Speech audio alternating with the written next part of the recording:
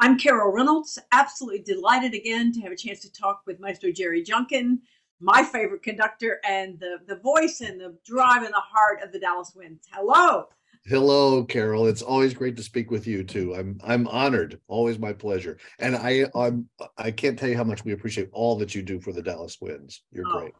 it just makes my life so exciting to be associated with you all because what you all do is just wild. Let's face it, your concerts are not just let's go to a concert. Everyone is an event, and this one absolutely an event.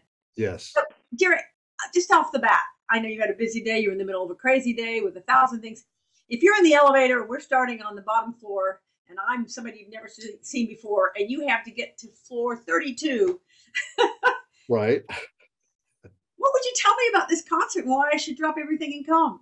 Well, first of all, you should drop everything and come, right? Because it's going to be a terrific concert. So this particular concert was put together with the idea of marrying sound and film, and really the genesis of it came about because we're doing this terrific piece of Michael Udow's.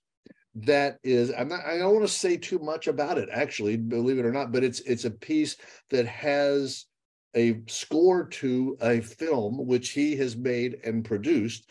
The film has been seen, but the score that goes along with it has not been heard in this form yet. So this is going to actually be a world premiere. So this it's a terrific piece. But that gave me the idea. Look, we're going to, just from a practical standpoint, we're going to have the screen in there.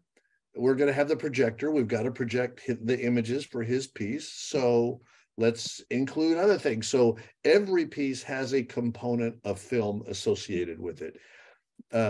Some of the pieces are movies. So we're not showing the movie. We're not trying to coordinate the music with the movie in a specific way, but there are going to be images from the films which are going to be projected, which are going to they're going to like trigger the memory for people who have seen the James Bond movies, for instance, because that's one of the pieces. And we'll talk more about specifically each one, but I think it's going to be a great concert. It's going to be great fun. If you like music, if you like live music and you like movies, this is your concert. There you go, right there. And who doesn't like live music and who doesn't like movies? I mean, that's the best in a Right. gorgeous space. So this when you're conducting and there's a visual component, maybe even a screen going on, does that change what you do at all? On this concert, it will a little bit, and not on every piece, but there are a couple of the pieces we're doing. Certainly on Michael Udall's piece, um, it's important that the music be coordinated with the film. It's designed that way. So I'll actually have an earpiece in my ear with a click track so that I can make sure that there are moments where the music should really hit with a scene change.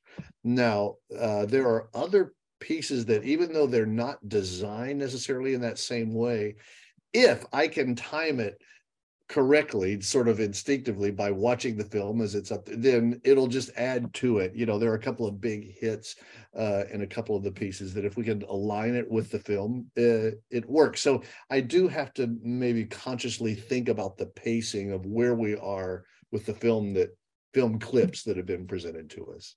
So that's a little bit different. Do the players feel any differently? Do you think? I mean, are they just so focused on playing?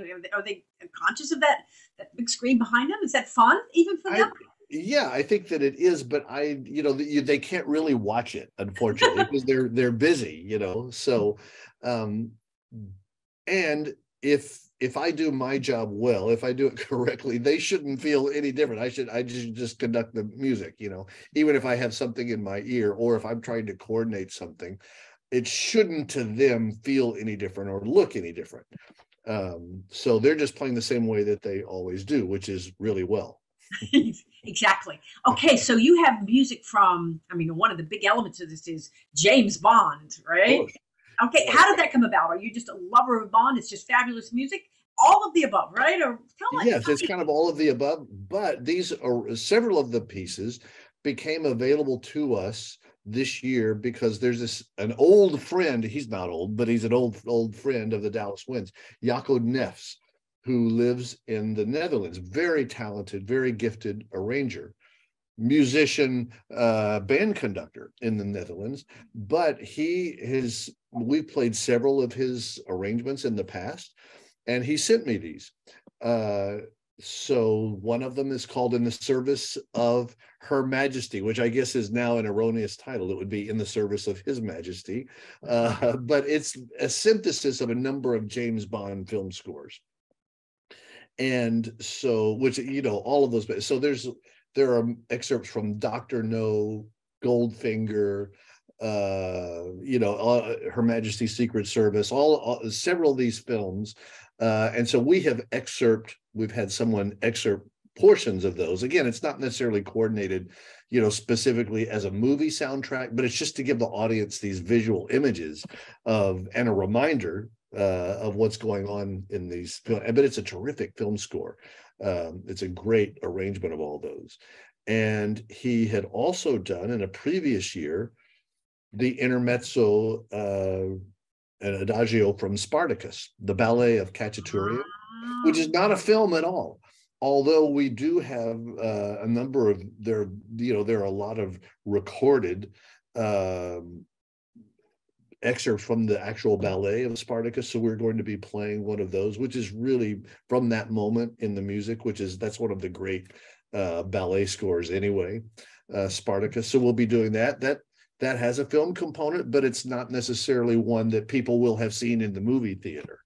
But then the concert ends with the great Max Steiner score to Casablanca, one of the great movies ever made.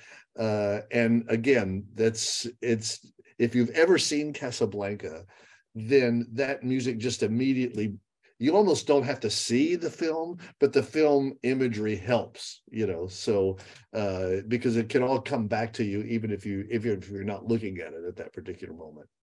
Yeah, that is a tearjerker, and it's popular. It's played a lot, right? I mean, I was surprised in listening over to it again, in anticipation of us being together, just how strongly the patriotic music is in that suite. Yes, the French national anthem, plays a really strong role in that piece, and I mean, that's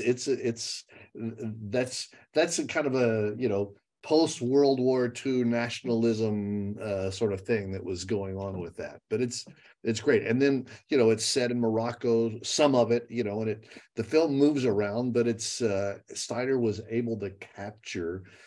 He puts you like all good movie scores do. He puts you in a place. When you hear the music. So you imagine you're there. With the visual part of it, I think it's going to make it really great for the audience. So I think it's fair to say if you miss this concert, you're missing this amazing world premiere that you don't want to say too much about, because the material is, and I agree, it is extraordinary, visually dazzling, emotionally moving, unusual, gorgeous. I mean, you're the one conducting it, but the little bit I know about it, I'm just bowled over.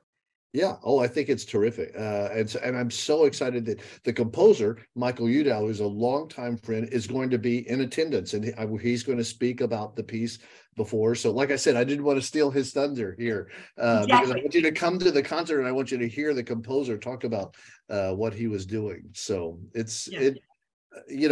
of course, I could be expected to say this anyway, but this is really a concert you don't want to miss. Exactly. And as always, there's so much on it that no one wants to miss. So thank you very much. I will mention too, there's a surprise at the very end. There is an encore that I think the audience will like, but I'm not going to say any more about it.